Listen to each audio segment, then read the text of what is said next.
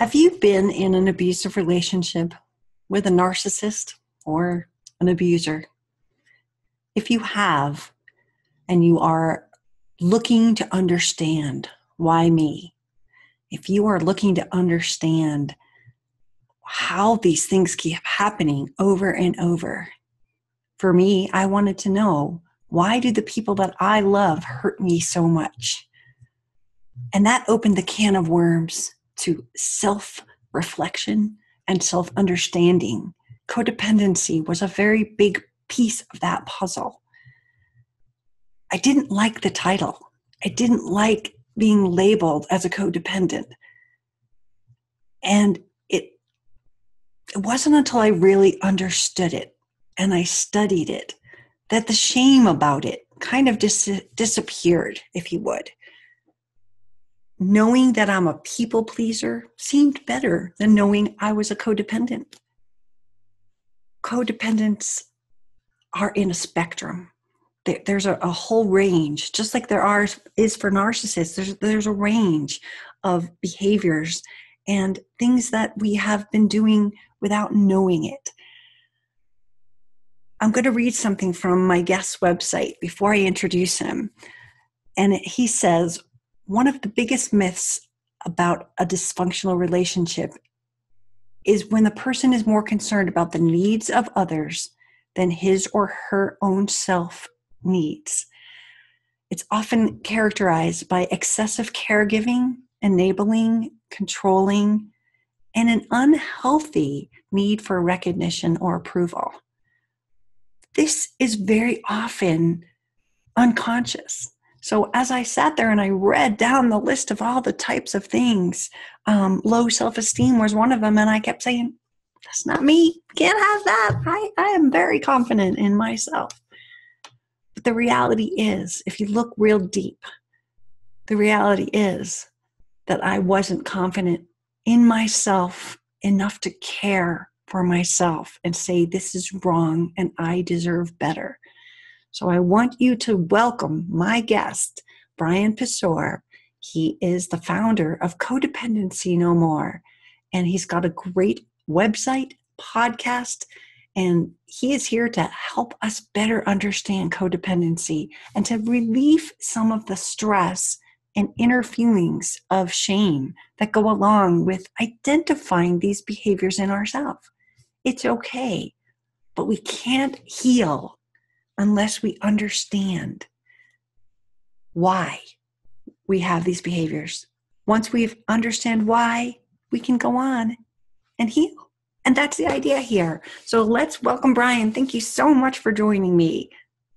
It's my pleasure to be here. Thank you for having me. I appreciate you. And I found you through your podcast, Codependency No More. So how did you get started doing this? Well, that's a great question. I guess it was just a matter of circumstance. My sister was in an incredibly abusive relationship about a little over 10 years ago now with a narcissistically abusive man. She was put through the ringer in this relationship, emotionally, mentally, physically abused for close to 5 years altogether. And she ended up in a rehab facility for drugs after she broke away from the relationship. And probably, as you and many of your audience know, it takes more than one try sometimes to get out of these relationships. And on average, it's about 7. Well, it took her 10 tries to actually leave and stay away for good before she left. So she gets out of the relationship. My family's been there for her the whole time, and we're, trying to figure out what do we do next. Well, she ended up in a rehab facility for drugs. He was a drug dealer. She was taking, cocaine and who knows what else. And so she ended up in this rehab facility, and they told her within 2 days, you don't have a problem with drugs whatsoever. Your addiction is behavioral, and it's something called codependency. And that was the first time that any of us had ever heard this word codependency before. Mm-hmm. So she went through a kind of a barrage of healing activities, dialectical behavior therapy, CBT, of course, AA and Al-Anon groups. She was in a mental hospital for post-traumatic stress disorder. She went through the ringer. She read all kinds of books. And through this process, my family learned a ton because, we went to Al-Anon meetings with her and we supported her the whole way.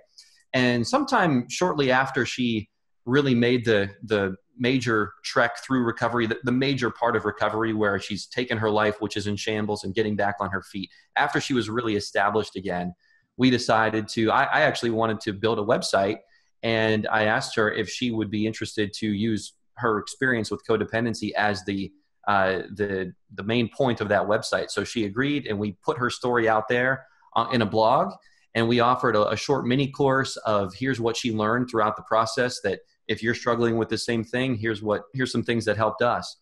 And I had no idea what would happen. I didn't even know if one person would come and visit that website. Well, as it turns out, we now have a list of tens of thousands of people on email, and we started a podcast several years ago that has just about 500,000 downloads at this point. And we have 10 to 15,000 visitors to the website every single month. And I had no idea how common this problem is and how many people need help and really desperately need help in some cases. So just the fact that there's so much demand, and the fact that I've always been interested in sort of interpersonal relationships and just communication and neuroscience, it's really a great combination for me to kind of step up and learn more about this so I can try to help some other people too. That's a great story. I wish I had a brother like you. The question is, I know she was in this abusive relationship, and that's why you're here on my narcissistic abuse channel. But how do you become codependent? Is this something that, a narcissist, the history in the narcissist could be that their parents abused them. How does someone become a codependent? That's a great question. And really that's something I've struggled with. And I finally feel like I have a good answer that really addresses or can address almost any situation. The common wisdom for how do I become codependent is that it's an issue of toxic shame. It's an issue where you perhaps grew up in an addicted household or an invalidating household, and you weren't really loved properly by your caregivers, or maybe you were even abused by your caregivers. And as a result of not getting the love and attention that a child really needs in order to feel nurtured emotionally as a child, they have this sense of shame. And it's not we talk about guilt and shame, and, guilt is one thing and it has its place. And guilt is actually a good thing. It tells you that you're violating some kind of internal standard.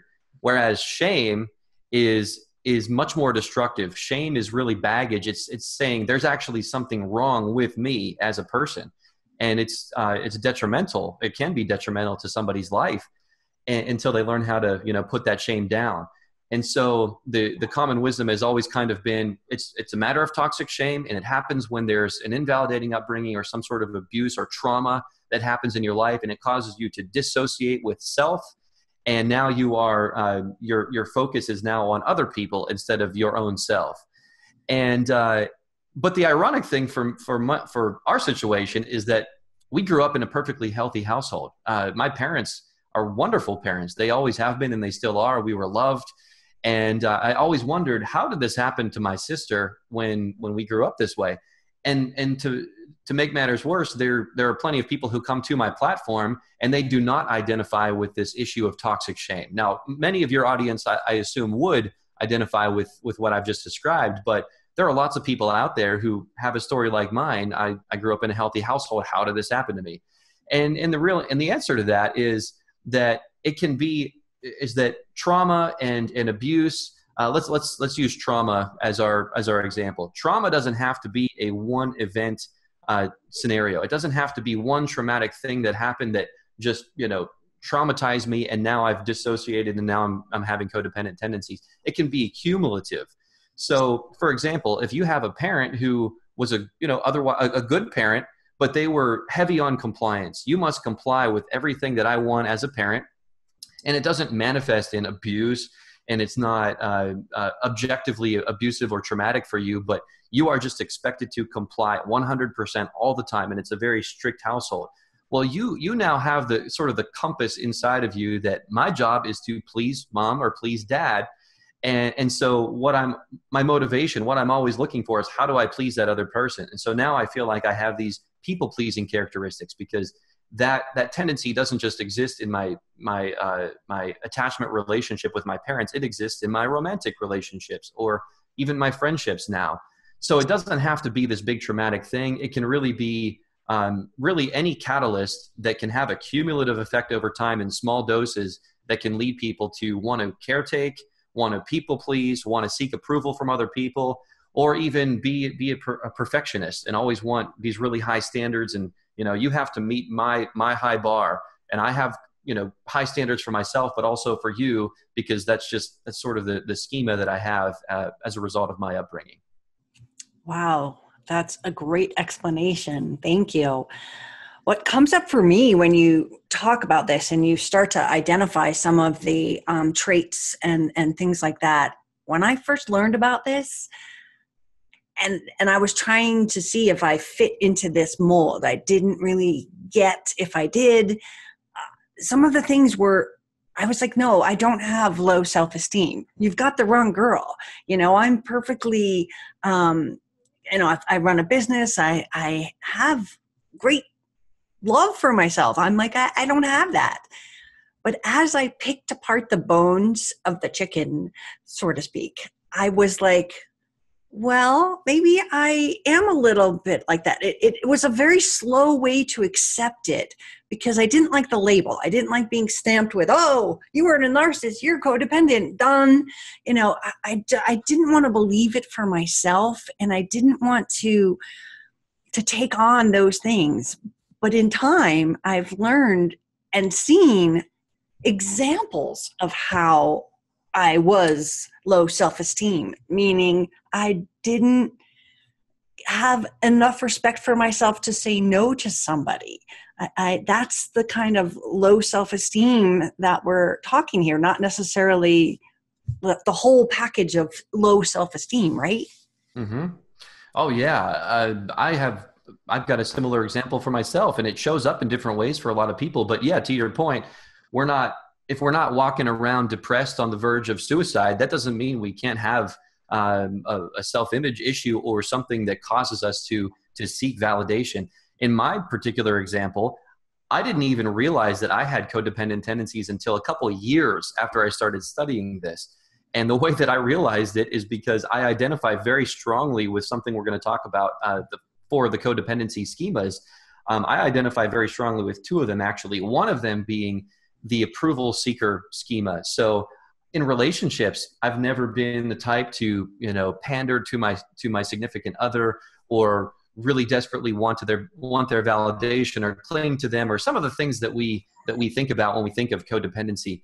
But mine showed up as a tendency to work very hard at a job, to be a workaholic in order to gain approval and seek validation from a boss and my management. I was working 12 hours a day in some cases in my younger adult years in a corporate job. Really, money was really secondary for me. It was really just seeking this I'm good enough feeling that I wanted kind of desperately. And so but it didn't occur to me until a little while that was happening for me. So I think it shows up in all kinds of ways. It doesn't mean that you have to have a depressive disorder diagnosis or something like that. It can be, very, very normal looking people can have these tendencies. And it's really a spectrum too. Yeah, I think that's exactly what I wanted people to understand here, because this isn't a label. This is something that has specific characteristics, traits, and it doesn't mean you're a bad person. Because if we are going to take a label like this, the people pleaser in me is like, I don't want to be a codependent. But it's something we have to face, because if we don't face it, we can't make it better. Mm-hmm. To your point too, this might be useful to your audience. Just very briefly, I'll make this point. I don't particularly like the label of codependent. I think a lot of us don't. I think what that word does for us is it gives us at least some kind of a label to put on this sort of cross section of behaviors that really they don't even have a diagnosis. This is not a diagnosis that's in the DSM in the mental health field. This isn't something you can say you have this and there's a prescription you can write for it. It is sort of a cluster of behaviors and tendencies that people identify with, and when they can admit to themselves and acknowledge, yes, I have these kind of tendencies or some of these kind of tendencies, at least it gives us a chance to say, I feel heard and I feel understood. And maybe I even feel a little bit exposed because somebody was able to label my behavior so easily that there's actually a label to put on it. So, but it also at the same time allows you to feel that I'm not the only person who has this, and there must be things I can do from here on out to heal from it. So that's the beauty of the word codependency. Although, yeah, like I said, really don't care for it as much. And the other thing is it's really a spectrum.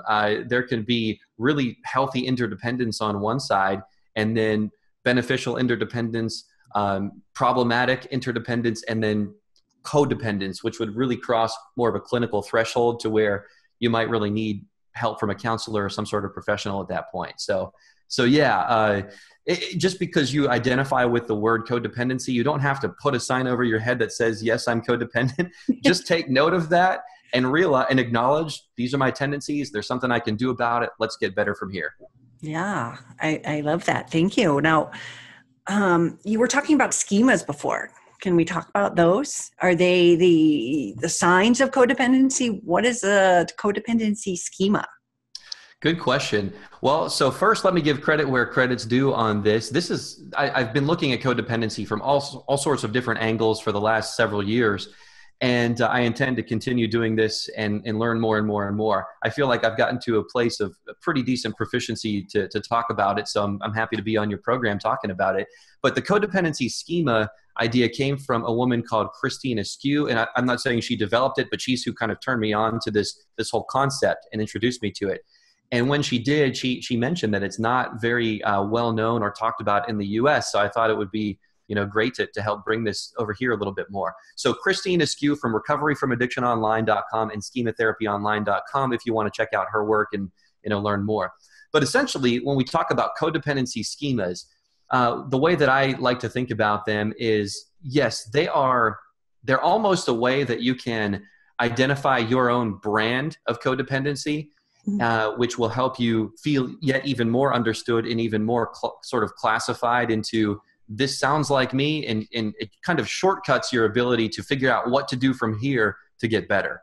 So with that, I will share the 4 codependency schemas, and with each one of them, I'm going to talk about a set of thoughts, feelings, behaviors, and very importantly, triggers that tend to happen with that schema. And as I do this, the reason why I emphasize triggers so much is because triggers are a great way to start to heal and to start to shortcut the behaviors and the tendencies that you have when you start to recognize these triggers. So I'm going to kind of shortcut you to here's what your triggers probably are if you identify with this schema. All right. So here we go. Yay. So the first codependency schema is called self-sacrifice. And this is it's the rock, it's the fixer. Picture a superhero with a cape flapping behind them in the wind. This person is they're ready to take on the world. They're very proactive. They're strong. They typically believe that they don't have any problems themselves. They're very good listeners. The thoughts that accompany the self-sacrifice, and by the way, the self-sacrifice is the quintessential codependent. This is what the word codependency was coined for back in the earlier last century or mid-last century when the word came into being. This was meant to define the person who fixes their alcoholic or their drug-addicted spouse. They're always fixing and rescuing. So the thoughts that these people have are things like, well, if I don't do this thing for this person, who's going to do it? Their need is greater than my needs. I can cope. They're the one that needs the help. It would be selfish if I don't jump in and help this person. So there's a lot of selflessness with this particular schema. The feelings that accompany this schema are just general inadequacy, insignificance. They want to feel significant by helping other people. They feel empty inside. They feel guilty when they're not helping other people and selfish. And they can even feel resentful. The behaviors that accompany this particular schema are they find it very, very hard to say no. They're a yes man or a yes woman. Mm-hmm. They give unsolicited advice like crazy. And I have a family member who does this masterfully. They tend to rescue people. They tend to caretake to the extreme. They'll cancel their own plans at the drop of a hat to help somebody else if they see an opportunity to do so. And the triggers, finally, the triggers that they have are if they see somebody in distress, if they see somebody who's been procrastinating and they feel that they need help in order to meet their deadline, they'll jump in to help them. if somebody asks them for help with some kind of a favor, or if they just observe somebody that seems to be helpless, they'll drop everything to help that person. So that's the self-sacrifice schema. And I can keep moving through them to the next one if you want, or I'm happy to pause there, whatever you want. No, let's keep moving through them because I already identified with that. So you got 1 point for me. Okay, great. So the second schema, and by the way, being that your audience is, I'm trying to keep in mind, who we're talking to here. Your audience is what they have in common is narcissistic abuse, from what I understand. A lot of them are recovering from this. Mm-hmm. So I think it would be important to say that particular schema is pretty aligned with a narcissistically abused person. They'll have a tendency to identify with self-sacrifice, but specifically, I would assume the number one schema that they will identify with is the next one, and it's called subjugation. So subjugators don't express thoughts or feelings very easily. Picture somebody bowing down to a king on their hands and knees, bowing down. They put themselves second on the totem pole habitually. They're always below the person that they're talking to. They're always a notch lower than everybody else. They have a lot of fear. They fear retaliation from other people. They fear judgment from other people. So they're motivated to please other people to the extreme. So they come across as people pleasers. They come across as very anxious. They're anxiously trying to hold everything together and keep other people happy. The thoughts that come along with this schema are things like, if I don't do this, then that person might judge me. They might reject me, or they might even hurt me. They might mentally, emotionally, or even physically hurt me. So I need to keep them happy. So therefore, I won't do anything that's going to upset somebody else. The feelings that accompany this particular schema are feeling hurt, feelings of abuse, feelings of rejection driven by shame and inadequacy, and then sometimes even depression comes with this particular schema. The behaviors that come along with with subjugators are people-pleasing as well. But the motivation, unlike self-sacrificers, the motivation for subjugators is less about rescuing, and it's more about personal safety. And then the triggers that come with this schema are confrontation, anger from other people, being asked to do something. These are all things that typically are the catalyst for this person jumping into action. That makes sense. I was just recalling an episode of Grace and Frankie last night. I have a friend here from Australia, and I was making her watch it. And the character played by Jane Fonda was dating for the first time. And she was pretending to like everything that this man liked. And she's out there golfing, and the other one, Frankie's like, "You hate golfing. What are you doing?" And she said, "I'm afraid he won't like me if I don't do what he does." And that's very, that whole fear of, I don't want to rock the boat. I don't want to be me because I don't think I'm good enough. And just watching that, I was like, I totally see what was going on there. So sorry, we're up to number 3.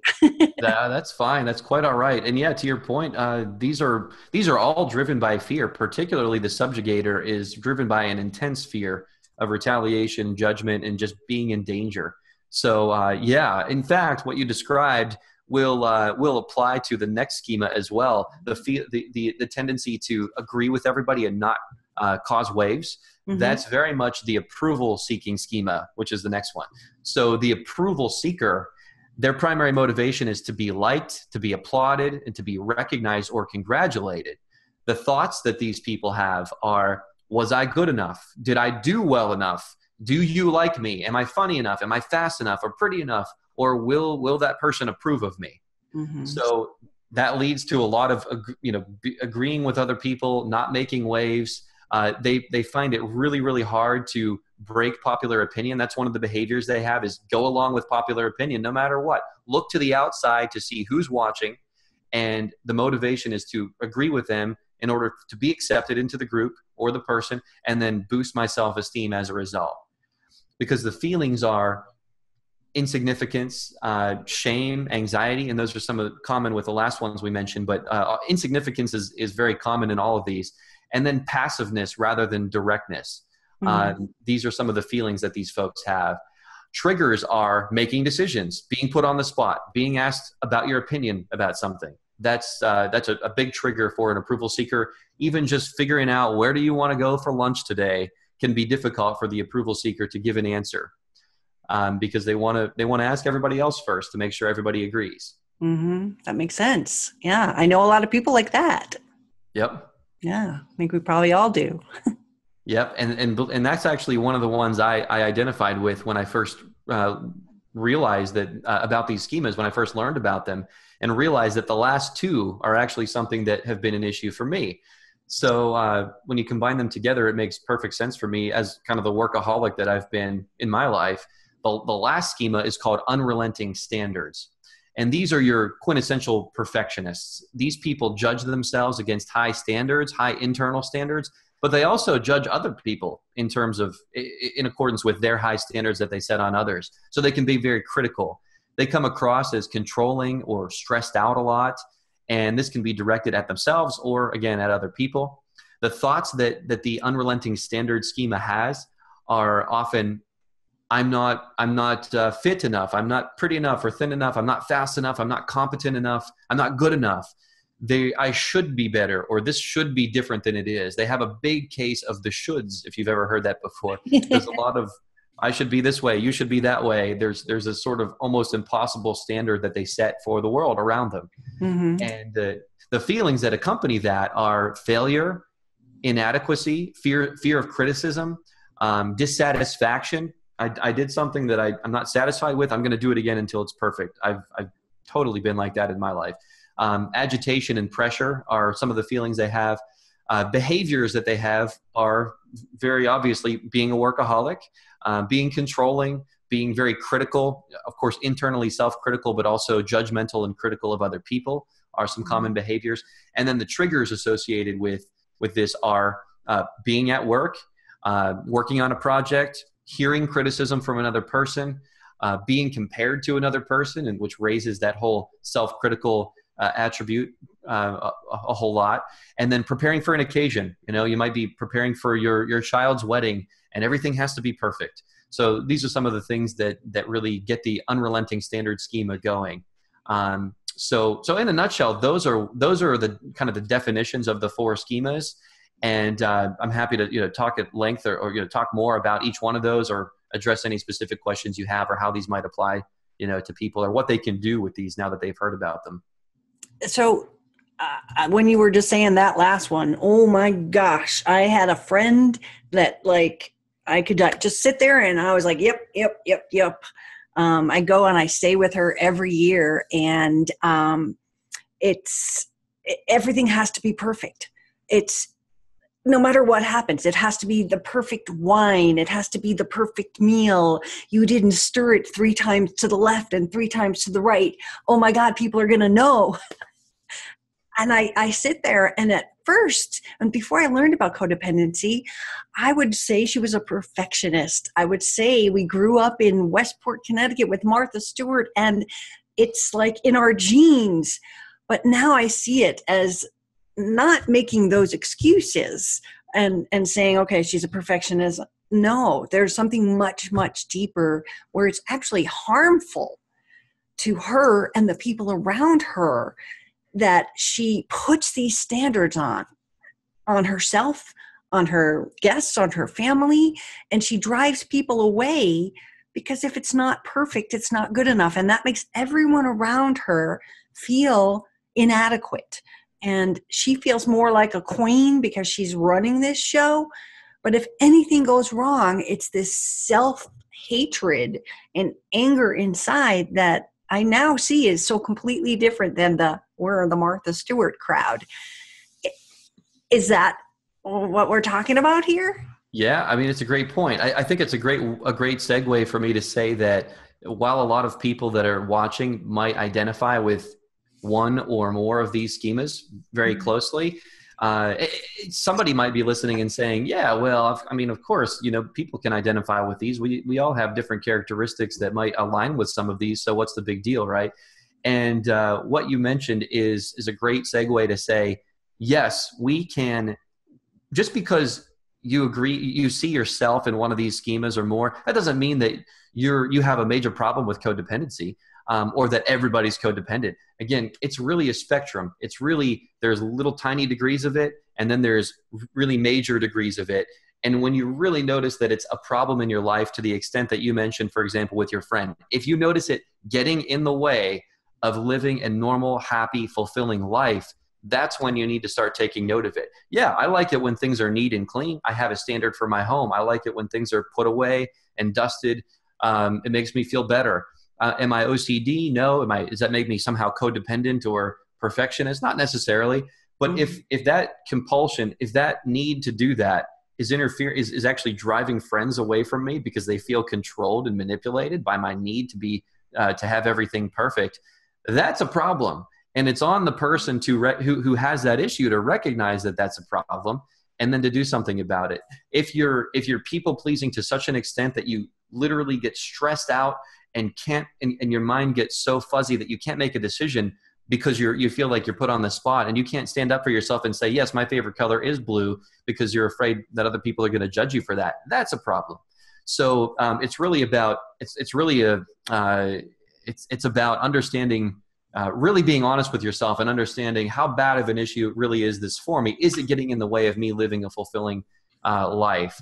And that's what we have to. So we can use these schemas to realize, yeah, that sounds like me, or that gives me motivation because you've put a name to it. And yes, those are my triggers. And yes, this is bad enough that I want to get a start on it. Then I've basically helped you shortcut some things that you can start working on and triggers that you can start addressing right up front. That's kind of the purpose of laying out those schemas that way. Yeah. I have a quote from your website. Simply put, codependents give too much and typically to their own detriment. Yeah. So, I mean, that's kind of like the bottom line is you can give. It's okay that you're a giver. But if you're not taking care of yourself, then you become vulnerable to a taker. Because if we're the givers and a narcissist is the taker, what's a better match than that? I mean, we are like completely enmeshed in each other's codependent, I want to make him better. I can heal him. I can love him better than before. She did this, he did that. You can go back and forth. Does codependency affect men and women the same, or is there a higher percentage of women, or how does it come out in that kind of relational thing? Good question. So does it affect them the same? So I'll answer that two different ways. Yes, it affects them the same in terms of we're all human and we all can have our neuroscience. I mean, while males are different than females, yes, the neuroscience is similar in men and women. We're talking about some people use love and some people even use things like sex and other behaviors as an addiction. Codependency is often seen as an addiction, and I think that's a good. I respect that view of it. I think there's a lot of similarities between codependency and substance addiction. And if you look at the neuroscience in the brain, there's these reward systems that fire and trigger when somebody avoids the catastrophe that they're motivated to avoid because of their codependent tendencies, or gets the love. For example, in a narcissistic abuse situation, your audience might identify with this one. And it also addresses the very first question you asked me: how do you become codependent? You take a person who otherwise seemed like they had a healthy upbringing, and all of a sudden they get ensnared in this trap with this narcissistically abusive individual. And we know what they do. They charm you, they suck you in, they make you feel like you're getting, you're loved and they're all you need, and they can fulfill you completely by themselves.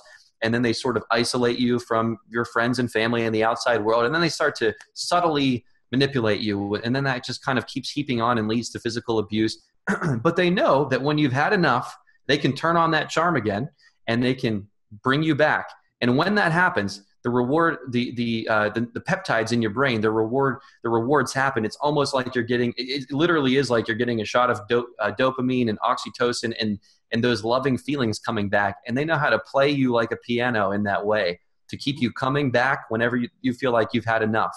And you're so sort of addicted to that rush of brain chemicals. Similarly, when you do cocaine, similar drugs, similar chemicals are dumped into the brain when you do these things, these substances, and they happen when you're in a codependent relationship. and getting that love that you crave so much, you're getting a similar dosage.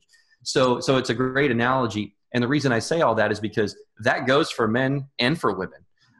Men get this, similar feelings and similar chemicals dumped into their brain whenever they experience, love and connection with another individual. So that part is true. Yes. Now, if you want to look at percentages to answer it the other way, I've done some pretty extensive surveying of my audience, and I have Facebook analytics and some great tools that help me understand. I even had my podcast listeners do a quick demographic survey because we're looking for sponsorship at this point. And I got a nice pretty graph that came back and basically told me about 85 to 90% in all the 3 studies I've done, 85 to 90% of the people who listen to my podcast and visit my website are female. Does that mean that females have codependency more than males? I don't know. I feel like it's inconclusive to interpret that. My gut says, yeah.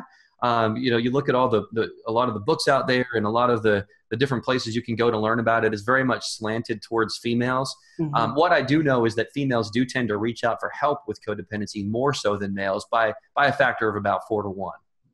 Wow. That's very interesting. But I know that in the narcissistically abused world, again, the numbers are like 80% women and 20% men. That doesn't mean that there aren't more men being abused. They're just not seeking the help. And I think that comes from a stereotype and almost like a architect type where men have to be brave. They have to be strong. They don't look for help. It's a stereotype that has just been ingrained in men to not seek help or you're not strong enough. And I think the world is tipping. I think we're getting more people to come forward. And I think that in time, more men will seek this help because they get into the same tailspin as a woman. And the ones that do seek help and that do go and try to figure out what happened, eventually, after you learn about the narcissist, you start to go inward and learn about yourself. And the truly whole people that want to get that whole piece of pie back are going to go and do this work. And when I first started all this self-discovery, people are like, well, you've got to do the work. And I was like, what work are you talking about? I'll do it. Just tell me what it is. But it's really about looking deep inside of you, looking at these patterns, like you mentioned, looking at the things that it has done in your life. If people pleasing is a bad thing, it's only a bad thing if you lose yourself. And so, to me, I always thought if I pleased all the people, everything would be okay because I'm giving and giving and giving. But what I didn't realize, it was taking away from me.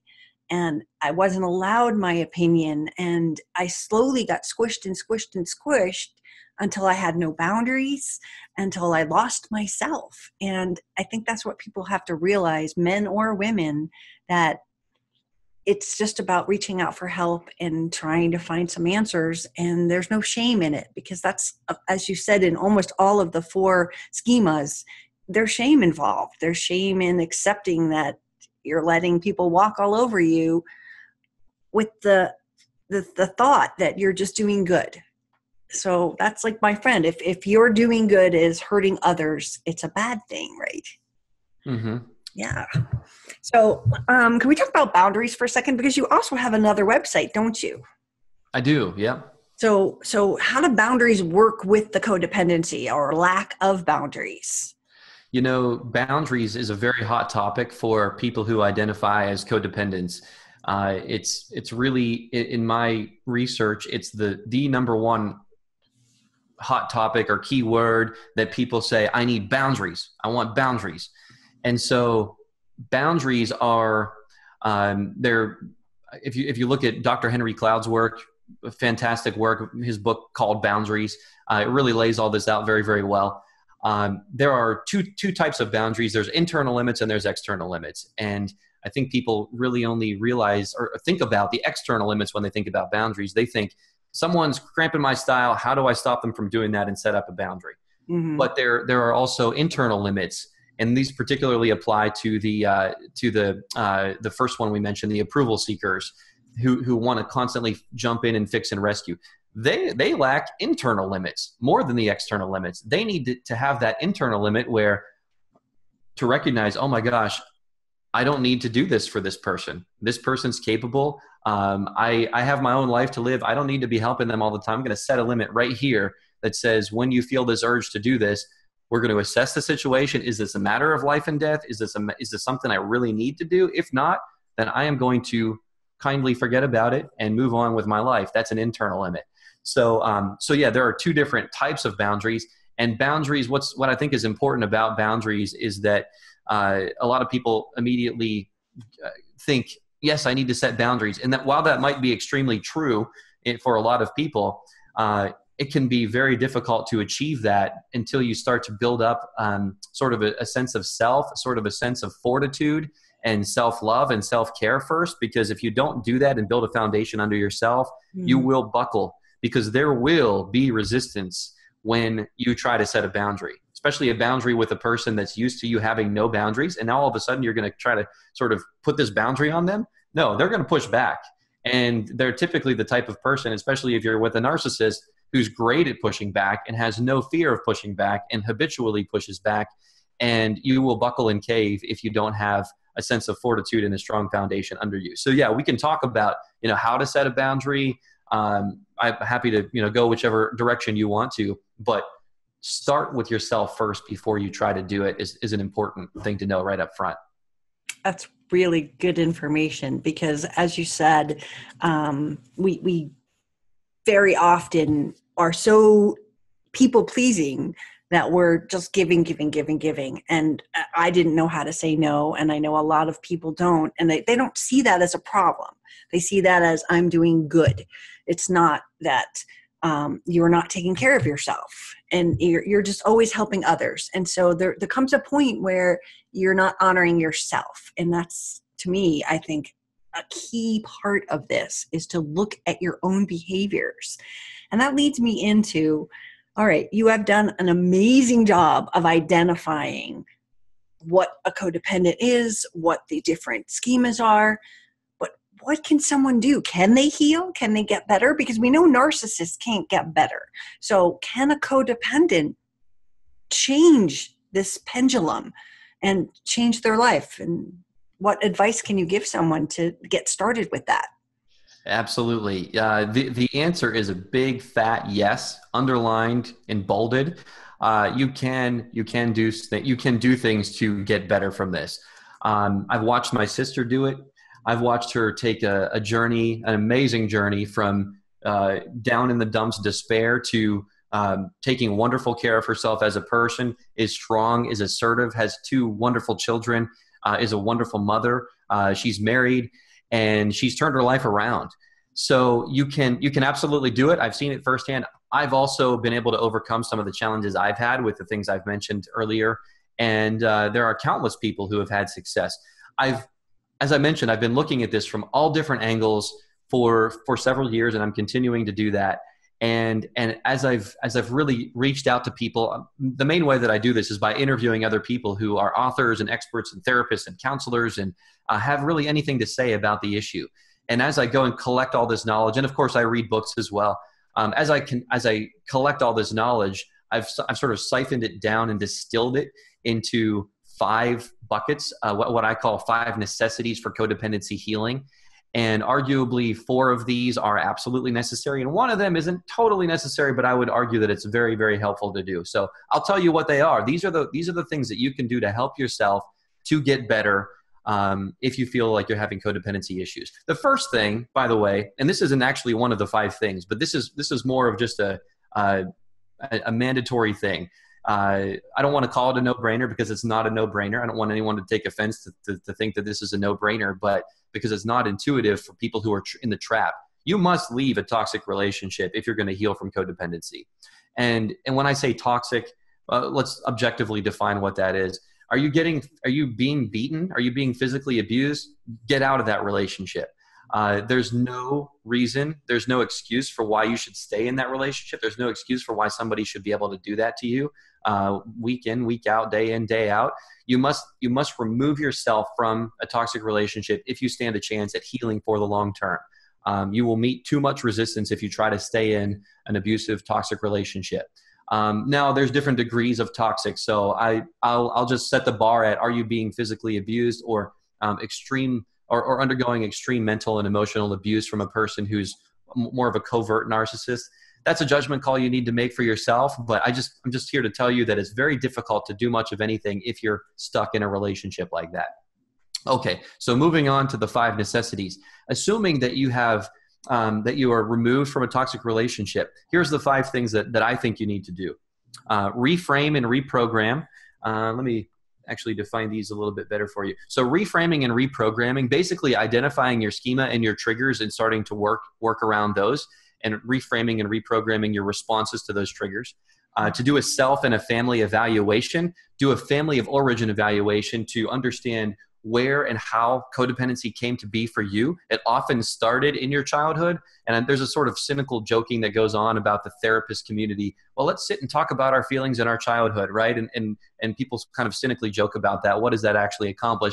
The truth is, your first attachment relationship, which was with your parents or caregivers, habits are formed. The neurons in your brain are laid out and sort of wired together. And what wires together fires together, as Rick Hansen always says. So you need to realize that there was sort of a set point that happened in your first attachment relationship with your parents. Those patterns are often carried forward into adult love relationships. So going back and evaluating the family of origin and understanding how these tendencies might have come up based on your past can be extremely helpful and also extremely motivating to help you move forward. Now, that said, this is the one of the 5 that I think isn't totally necessary. This is a little bit backwards looking, where we're talking about moving forward. So it's not totally necessary to do that, but I think it's very helpful. The third one is healing emotional wounds and really finding that feeling of self-love that you need to start cultivating for yourself. So healing emotional wounds.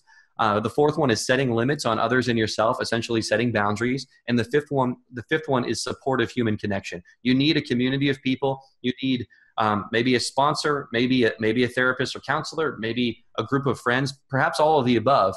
You need to not be around toxic people. You need to be around healthy people that you can confide in, that can understand what you're going through and help you towards your healing journey. So reframing and reprogramming, self and family evaluation, healing emotional wounds, setting limits on others and yourself, and supportive human connection. Those are the 5 things that, in my opinion, absolutely must be done in order for you to heal from codependency. And the ones where I would start right away are your self and family evaluation and reframing and reprogramming, and potentially healing emotional wounds. I think all 3 of those can actually be done in conjunction with each other right off the bat. And so there are some things I recommend that you can get started with if we want to talk about those too, but those are the 5 areas I would focus on. Those are great. And I really appreciate that you have done all of that work and you're willing to share this. That's the most generous part about this community is once we learn it, we just want to get out there and tell the world. And, I appreciate what you've been doing so much. I love your podcast. I've been listening to it since we first started talking a few weeks ago, and the experts that you have are so cool. They're just to sit there and listen. I totally will put the URL down below if people want to follow you and listen to this information, because the beauty of a podcast is you could be taking a walk and getting some education. You could be in the car waiting for your kids to get out of soccer and getting an education. And I just love what you've been doing, and I really want to tell everyone about you. So how can they reach you? And I know that I took a quiz on your site. So can we talk about that and tell people how they can learn more about you and that sort of thing? Sure. Yeah. So my website is called codependencynomore.com. And that's where my homepage is. You can find a lot of the things on my website right from there, or go into the menu and find what I'm all about. The way that most people actually find me is through my podcast, but also my quiz. So if you search codependency quiz in Google, I used to show up number 1. Someone just snuck in there within the last month. And so I'm number 2 now. but you can take the codependency quiz that I have. Make sure you take the one at codependencynomore.com. It's just a simple 10 questions. It's not a professional diagnosis. I just want to say that out loud. First disclaimer, but it will give you a decent idea of where you fall on the human interdependence spectrum, as we like to say. So you'll get a result that says, here's where you fall on the spectrum based on how you answer the questions. You'll get a little video response of what your result actually means to you. And then we actually review the answers to all 10 questions that you can go and basically see what they mean and what they mean about you, depending on how you answered them. So yeah, go to codependencynomore.com and find the quiz in the menu, or just search codependency quiz and click on the second result at codependencynomore.com. I also, like you said, have the podcast, the Codependency No More podcast by Brian Pisor. And I also follow me on Facebook and Twitter. It's Codependency No More is the Facebook page. And, we're always trying to build an audience there as well. And we have a lot of shareable content there too. Awesome. I really appreciate that you have taken the time to meet with me, and I know that lots of people will have questions, so we will put all of your information down below in the comments, and I look forward to talking with you again. So thank you so much for joining me today. Tracy, thank you so much for having me. I'm happy to answer any questions anyone has. I'll follow along in the thread, and I'm just happy to be here, so thank you. You're welcome. Thank you. Thank you so much for watching. If you like what you saw, please subscribe. And if you hit the little bell down below, you'll be notified when I have another one of these Meet the Expert series. If you're recovering and you are ready to move forward, but you just don't know where to start, maybe you're haunted by the nightmares of what's happening. Maybe you are reliving the things that put you in this place to be watching my channel about narcissist abuse. If you don't feel like you're back to you, I've got a quiz on my site, narcissistabusesupport.com/quiz. Take my quiz and we'll see where you fall in the recovery spectrum, and we'll give you expert advice on what you need to do to move to the next level of recovery. There's so much to do here, and my goal is to make you heal the way I did. And I want you to come and take the quiz and subscribe to my channel and leave a comment down below. I love answering comments, and I think the best part of these videos is that we all engage and we all can share and help each other. So thank you so much for watching. This is Tracy, and that's all I've got.